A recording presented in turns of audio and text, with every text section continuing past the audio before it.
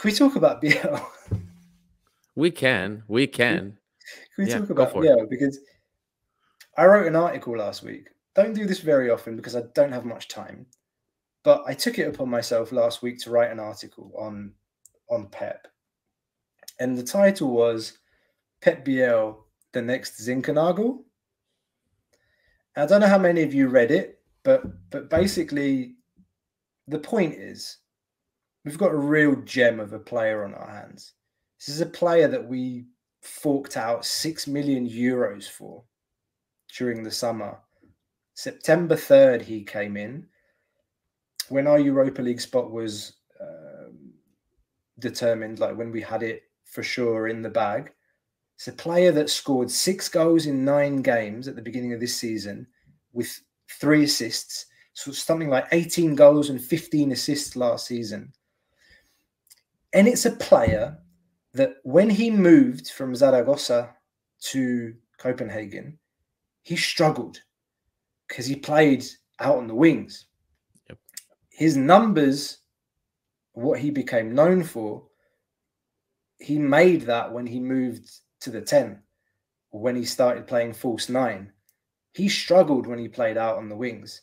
So it's no surprise. It should be no surprise. And who did we make the same mistakes with? Philip Zinckernagel.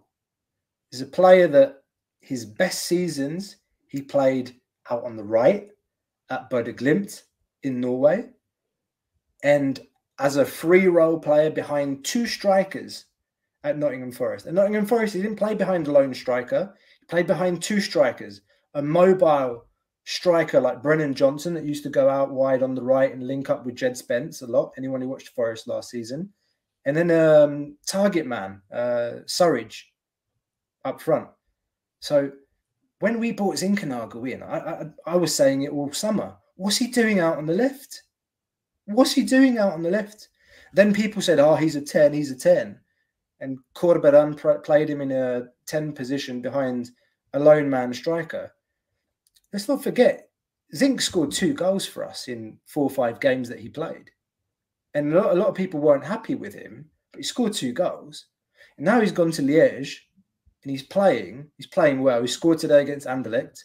Something like 3 goals in 5 games now for him with Liège. So can't make the same mistake with this player. Start playing him out of position. Because anyone that went on social media yesterday at half-time and read the things that some people were saying about Pep Biel, it was like he was higher on the shit list of some fans than Oleg Ryabchuk. Yeah. And some of those same fans, by the way, get upset at the fans that will bring up things and criticize Oleg Ryabchuk. Some of those were the same people, by the way. Yeah. It was crazy. It's crazy. I mean, Biel for those of you that listened to the deep dives that I did, there were 2 players that I was really excited about. 2 players during the analysis that I was like, guys, we struck gold with these 2 players. One of them was Hwang In-beom, and the other one was Pep Biel. Pep Biel is an amazing player. We're not accustomed to getting players of that caliber, right? The Daniel Podences of the world. Like Pep Biel is that class of player. He is that talented. Now, mentality-wise, whatever, we can't see there what's going on, but potential, technical, ability-wise, he's in that caliber. Like Hwang In-beom, that level, that caliber. And it's ridiculous that people will continue to make these types of discussions about Pep Biel, who has done it everywhere in certain contexts, but we play them out of position, and then we get upset when they don't perform. So I don't understand some of those fans. I really don't. I don't get it. And if we squander a player that we just paid $6 million for, unacceptable. And you saw the class that he has. That finish was unbelievable. That's the stuff that he can do. I wouldn't go that far in a sense that like that's the kind of finish I expect from a player like him.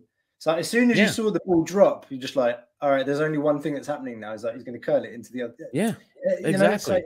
It's for him, it was completely normal. It's just like, first time shot, it's spinning in front of me. anyone that's played football that isn't a defender, the ball drops to you like that in the box on the edge on your good foot. What are you going to do? Like, you're going to spin it into the other corner. It's exactly what he did. And it was beautiful. And Yeah. because it's been that kind of season, like it made us overwhelmingly happy. It's like it's an unbelievable finish, but it's like, nah, that's what this player does. Yep. That's what this player does. And if it were the only case, if this were the only player, no, I mean, my thing would be regarding the criticism of Pep Biel, if this were like the only player that we had brought in that was doing well elsewhere and not doing well here, then maybe I would find an excuse. Oh, maybe he just isn't for Olympiakos. But there's too many players that we've brought in that were doing things elsewhere, and over the course of the last couple of years, we'll say we bring in, they do nothing for us.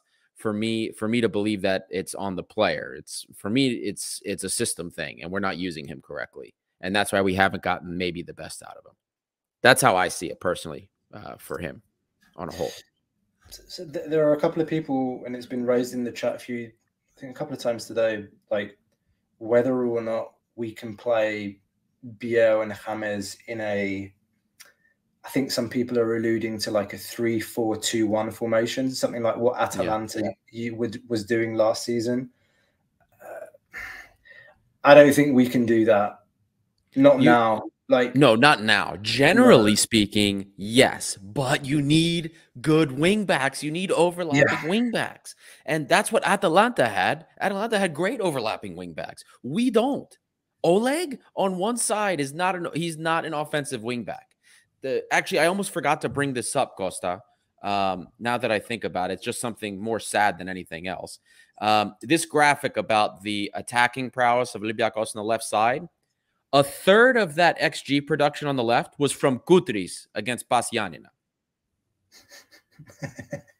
just to point out that. So no, we can't do that now, only because we don't have, or at least we don't utilize all of the offensive wingbacks we have. I think in a normal scenario with a healthy Gonzalo Avila on the right, we could make up for that.